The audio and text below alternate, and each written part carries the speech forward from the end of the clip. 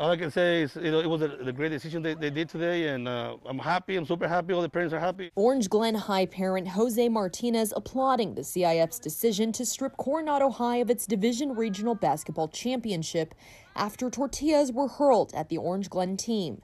Martinez says the incident was offensive and disrespectful to his son and the entire team. They gotta pay the price. They did something stupid.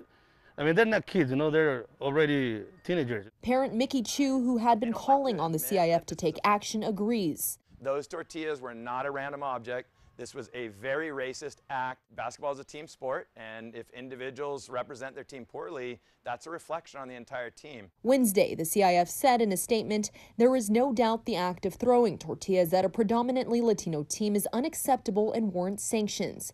Chu hopes the CIF's ruling will ensure nothing like this happens to any other teams in the future. Vacating the championship, I know, was something that the Coronado individuals held most dear to them, and I think that does send a strong message that racism won't be tolerated, let alone unsportsmanlike behavior. If there's like a black mark there for 2021, then maybe it's something we all look to and say, this was taken away. It's something to remember. Kate Titwa is the mother of an Orange Glen player as well and says overall, the Orange Glen team should be commended on how they handled the situation.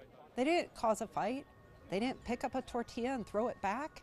They didn't even throw anything of theirs back. CIF earned my respect with what they did today. They really did, because I didn't expect it.